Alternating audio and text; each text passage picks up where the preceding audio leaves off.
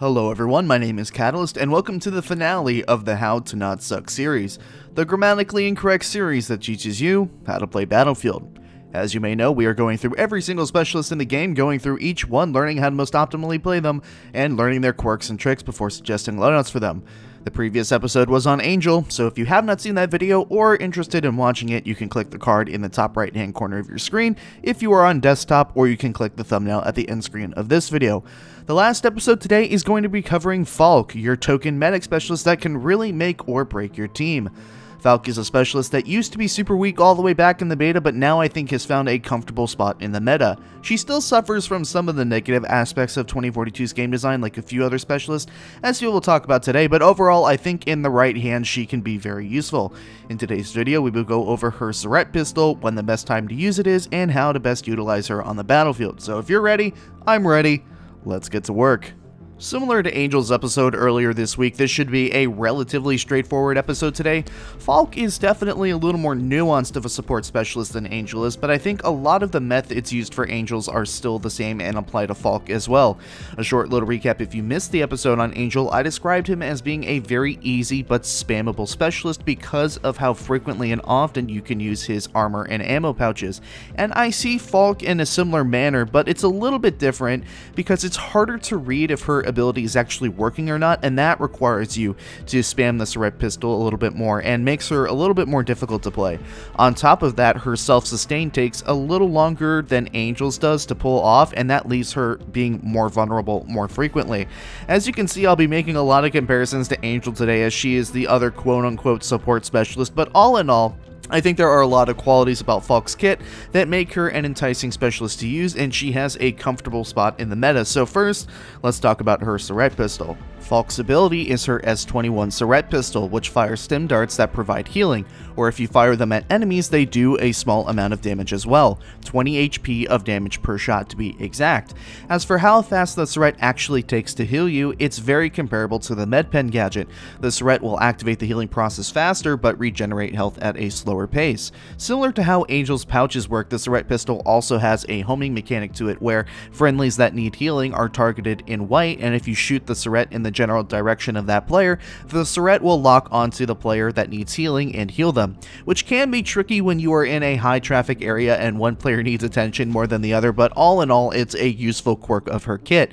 Falck also has the ability to heal herself, but it comes with the cost of a lengthy heal animation. Instead of going through the animation, it's actually faster for you to just shoot a syrette at your feet and then walk over it. I know it seems tedious, but once you get into a flow with it and it becomes second nature to you, it will overall be faster. If you do want to use the animation in order to make sure that you do get the heal off, there are no restrictions to the animation. You can do it while you're running, jumping, proning, etc.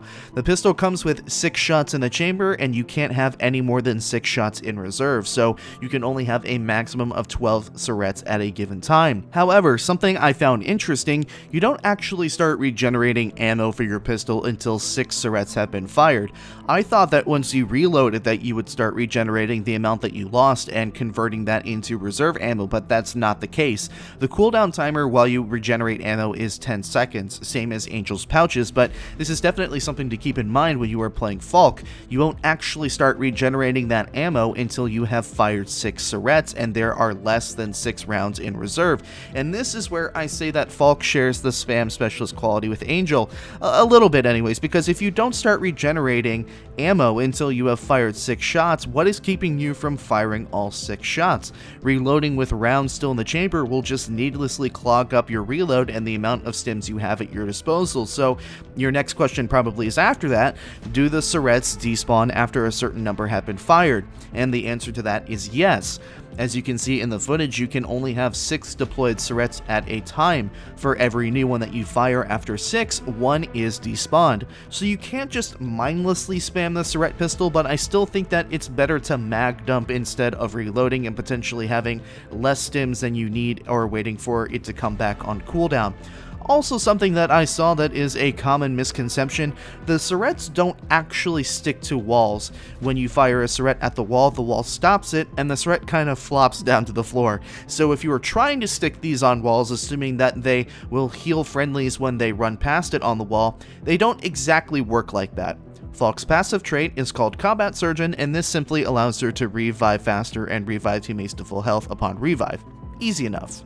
So with that being said, what is the best way to play Falck? Well, as I've kind of outlined when talking about her syrette pistol, she has a lot of spam qualities to her, and that's a good thing and a bad thing. I think one of the best ways to play Falck is to kind of stick back behind the front lines and spam syrettes on teammates, but that also invites one of the things that I think really holds Falck back when it comes to being a top tier specialist, and it's something that we have talked about a lot throughout the course of this series. And that is that 2042 can be so oppressive and chaotic with 128 players that her not having her primary weapon out as frequently as she does gets her in a lot of trouble. And because she is engaged in helping teammates so frequently, there is a high chance that vehicles and players are going to spawn and swarm you, and you essentially have no chance to defend yourself because you are preoccupied helping your teammates, especially in those 128 player modes, which, to be honest, is pretty much the only thing that people seem to play nowadays, feels like.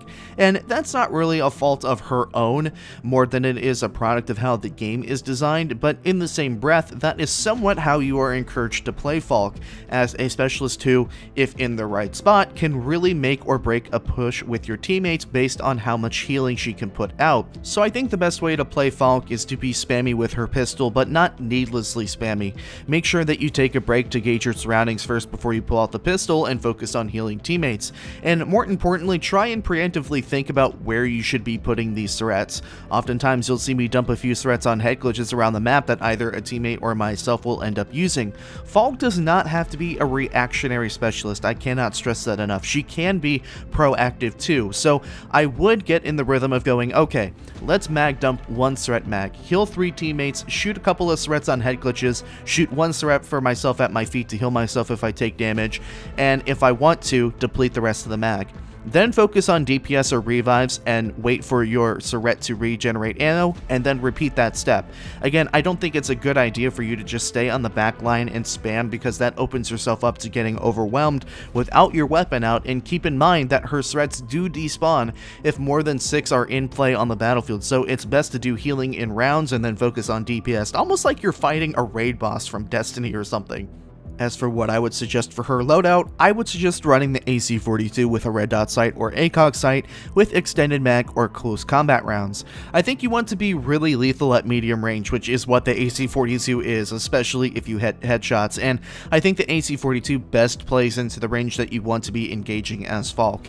In combination with that, I would also say that Falck is one of the few specialists that I would recommend running ammo on if you really want to lean into her spam factor, but otherwise, I would suggest running the recoilless. One of the many things that makes Falck strong is that she does have a full heal and self-sustain as part of her kit, so she doesn't need to run a med pen or a med crate, and that allows her to use other gadgets, which the recoilless is always a good choice due to how many vehicles there are on the map.